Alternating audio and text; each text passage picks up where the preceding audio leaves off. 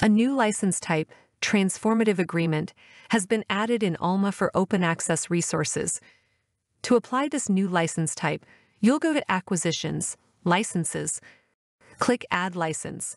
In the drop-down, select Manually. On the summary page, you'll enter the name and license code. In the license type drop-down, select Transformative Agreement. When this is selected, an Agreement Definitions tab will load.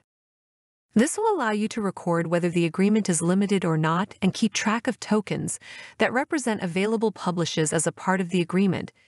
If there are no limits, leave Unlimited checked.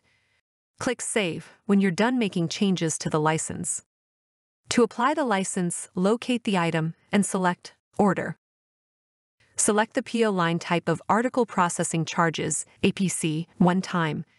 Select the PO line owner and click Create PO line. After the PO line is created, fill in the required information. If the license is unlimited, there is no need to pay for the request. The PO line price can be 0 and can be marked as no charge. In the Activation Information section, set the license to Transformative Agreement. When you're done editing the PO line, click Save. If the license is limited, a token will be reduced. If there are no tokens left and the publish is reported as an expenditure, the actual price should be reported in the PO line and it will not be considered as a token. Analytics reports can be used to measure how much money is spent on APC for each vendor.